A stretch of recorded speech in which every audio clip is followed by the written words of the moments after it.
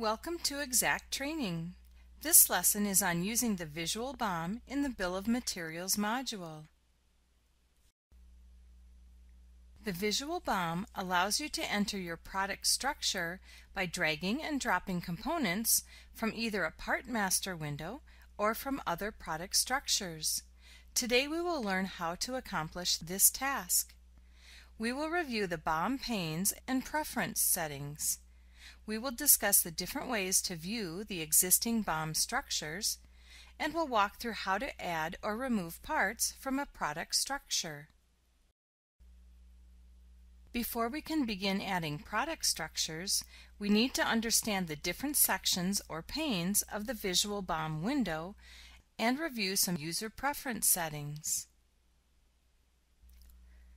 From the System Manager, select the Engineering tab and choose the Bill of Materials module. And the Bill of Materials window will open. You can now click on the visual BOM icon or select the Activity menu and select Visual BOM.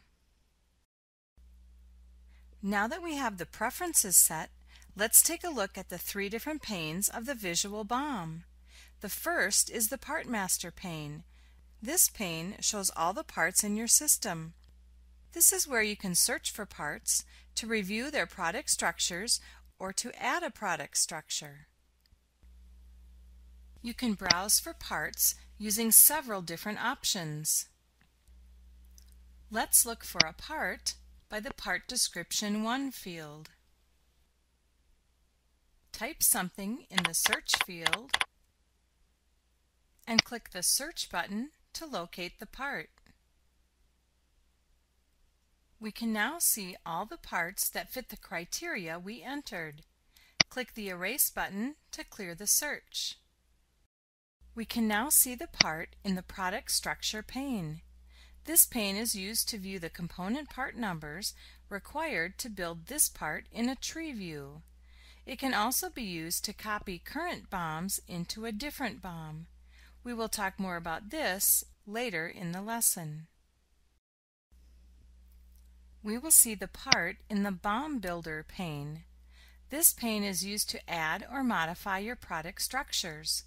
We'll come back to this pane later in the lesson. You can modify the size of any of these panes by clicking on the grid line and dragging and dropping. Let's expand the view of the Part Master and Product Structure panes. Click on the grid and drag it to the left.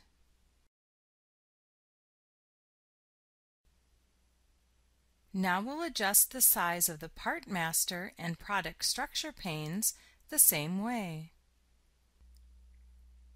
This plus button will expand the structure view beyond the single view level to show the subassembly component information. You can now see the exploded view of the structure. Click the 1 button to return to the single level view. Now let's add a new BOM structure using the BOM Builder pane.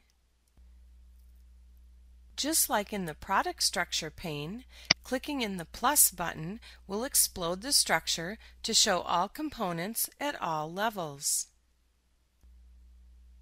And clicking the 1 button will return us to a single level view.